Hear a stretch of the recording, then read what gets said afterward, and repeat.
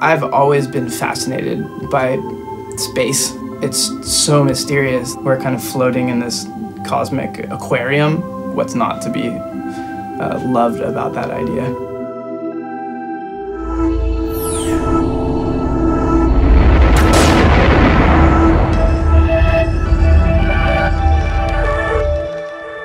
Hi, I'm Mike Einziger, and I play guitar in the band Incubus.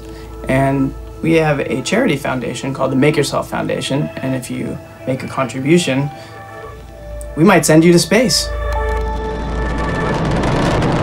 If I were in a shuttle on my way into space, I think I would want to be listening to The Rite of Spring by Stravinsky. I definitely would want to go to another planet if I could, for sure. I can't even imagine what that would be like, you know, to set foot on another celestial body. That would be crazy. I would just, I don't know, I would just want to go for a long walk.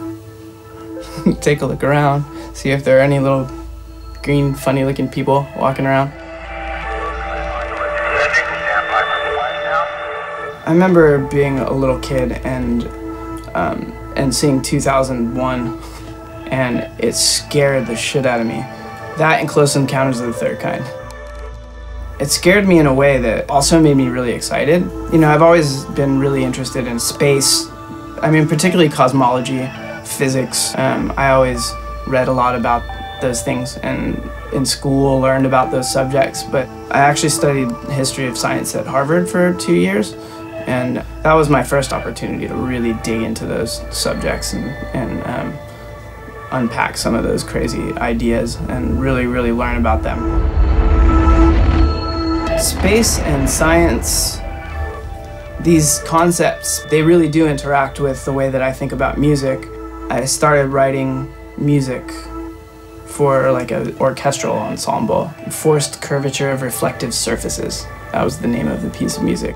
The concepts were based on the idea of the curvature of space and time. There were sections of it where everything would slow down and then it would speed back up again. And the entire score of that piece was a mirror reflection of itself. So it was like if you looked at the music as I wrote it, you could like open it up like this and half of it would be up here and the other half would be down here. And you could just fold it in half and it would all be the same, or like that. And there was another piece of music that I wrote called End Vacuum, and I had it performed at UCLA. Instead of having like some kind of like an opening act, there's a guy named Brian Cox. I went to the Large Hadron Collider in Geneva. We became friends. He gave me a tour underground of the particle accelerator.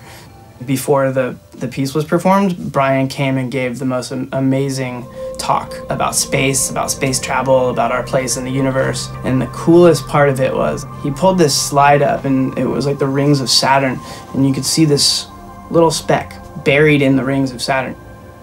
And he was like, yeah, you see that little dot right there? And he was like, yeah, that's Earth. Everybody let out this collective like gasp, because it was like, wow, that's Earth, you know, this tiny little speck. The idea of understanding how small we are in such a vast landscape, oceanscape, spacescape, that's just like really incredible to me. That's the thing that's terrifying and beautiful at the same time. It's just so thought-provoking. I mean, I could just spend the rest of my life thinking about that. I can't ever get bored with those thoughts. They're so deep and profound and inescapable.